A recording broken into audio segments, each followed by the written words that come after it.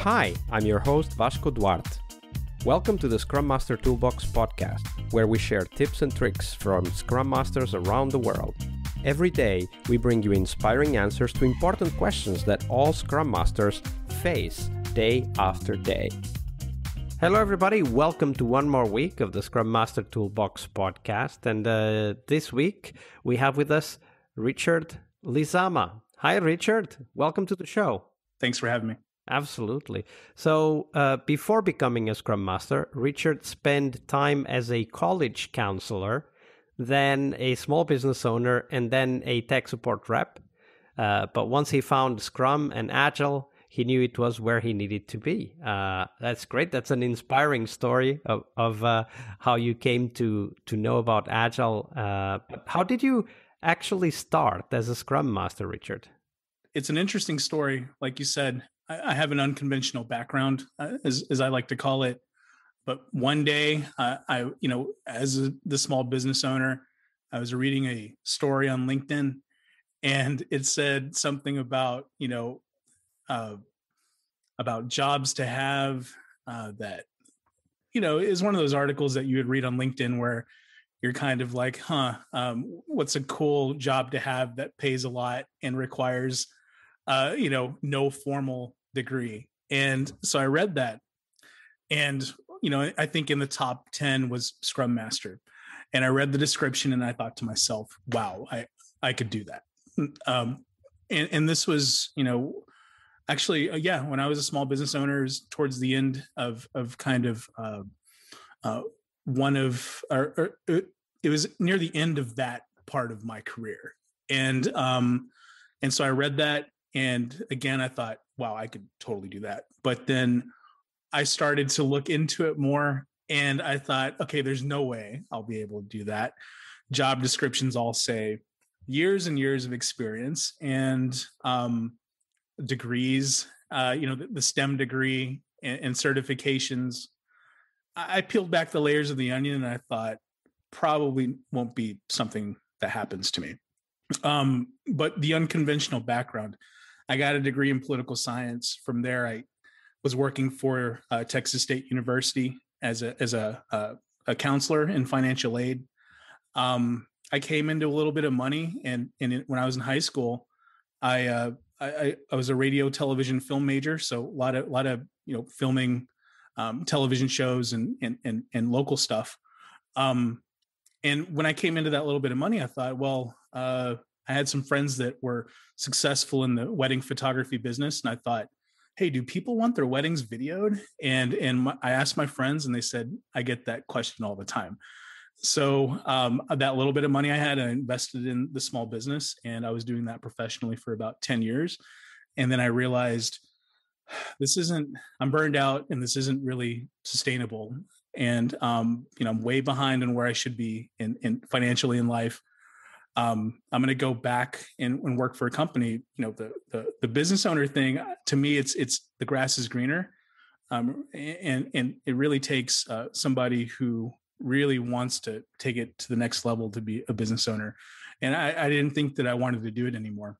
So I was like, I'll just get in at any company, any tech company here in Austin at the ground floor, which technical support. That seemed to be what I applied for. That would give me the most responses. So got an interview with the company in Austin to do technical support. I got the position. And then from there, I thought to myself, okay, just do you, Richard, and you will get out of technical support in due time. Just pay your dues. And I worked, and I worked hard at technical support. Is one of the hardest jobs I've ever had.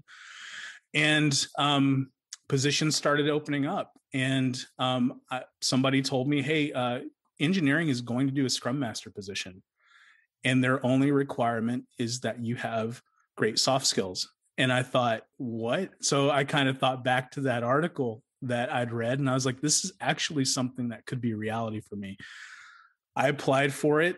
I felt like I got put through the ringer in the interview, and I walked out of there thinking I did not get this. And I remember going to a wedding that weekend and just letting loose, and I was like, well, come Monday, I'll go back to the drawing board. And Monday morning comes, and I find out from a friend. They go, they're going to make you an offer. And I was like, I almost started crying, if I'm being honest, because I thought to myself, I'm never going to have to answer a phone again. And my customers will be the people that I work with day in and day out. It's not going to be somebody calling in asking for help, or a bride looking to book me for their wedding date, or a student coming in needing help. These are going to be people that I get to coach, mentor, teach day in and day out. So long story. That's probably the best I could shorten it down to. But yeah, I think it's important to kind of say, it's to tell my story and get into something that has literally changed my life, and I didn't think that I'd end up being where I'm at right now. Absolutely. Great story. Definitely.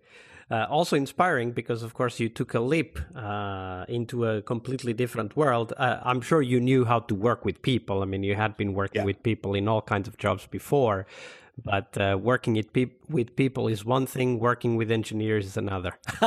It is. You're absolutely right. And I feel in some weird way, I feel like every position I had prepped me for being a Scrum Master in some way, or that's at least the way that I felt about it and still feel about it. College counselor, you deal with like students. I kind of look at them as stakeholders. And then being a business owner, working with a bride and a groom to really figure out how they want their day to be filmed. That's product.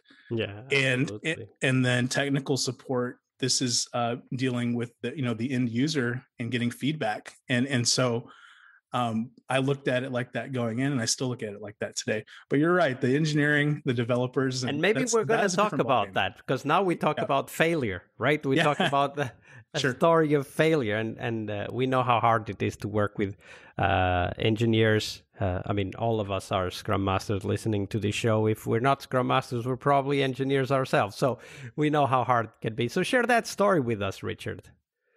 Working with engineers. The story of failure. Oh, the story of failure. So I fail all the time. I think that what's taught me the most lessons is the failure. I hear all the time, fail fast. And I hear all the time, learn fast. And I think that they're, one and the same, depending on how you want to spin it.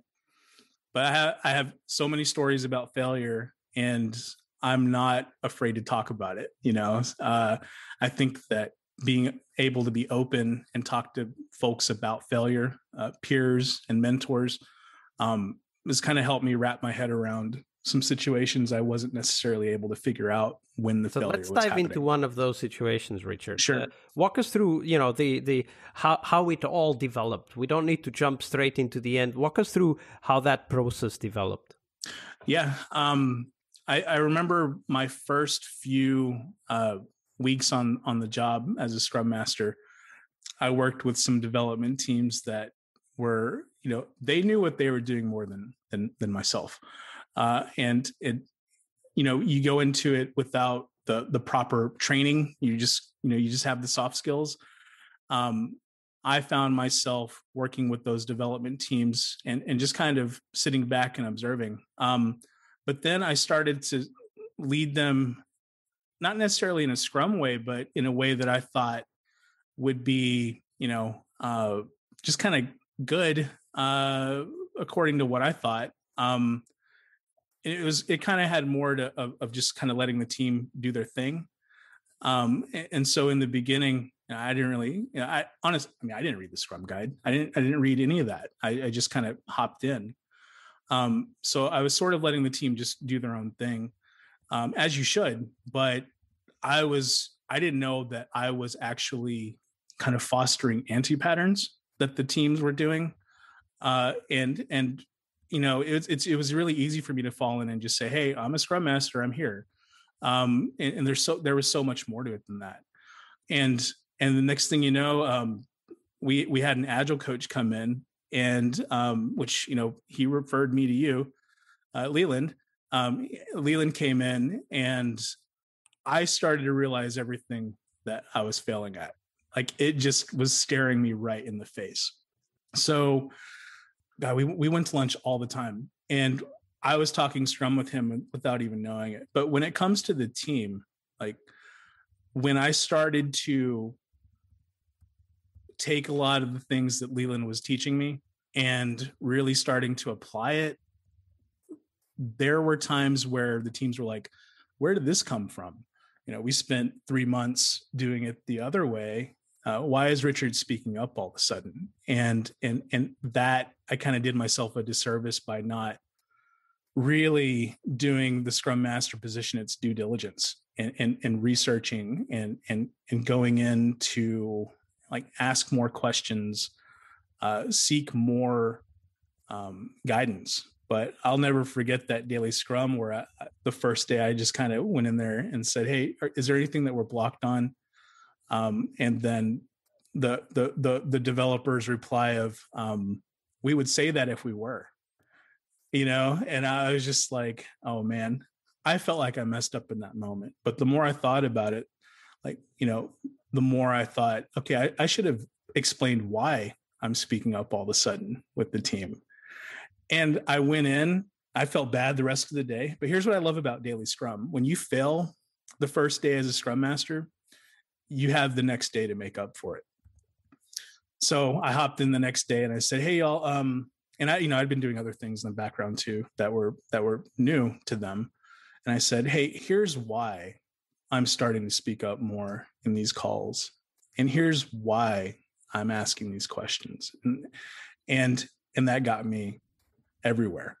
So they started to understand, and it started to become less skeptical on their part and more welcoming to learn. And that was somewhere where I failed and really kind of had a chance to ponder on it and get better. Yeah, I really like what you said, that the thing with the daily Scrum is that if you screw up one day, you still have the next day to make it up. Yeah, and on top of that, we had, what is it, the saying?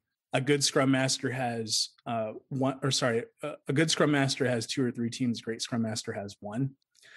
And I unfortunately, I was never really afforded that luxury until now.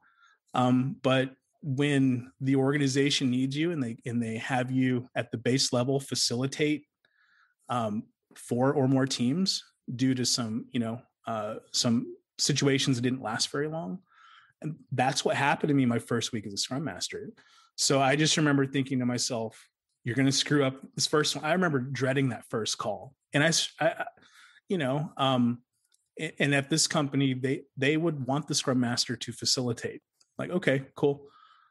First call was terrible. But by the time I got to that 6th daily Scrum that day, it was significantly better than the first. So I loved being able to, I failed 4 times that day. And then the 5th one got okay. And then the 6th one was actually pretty good.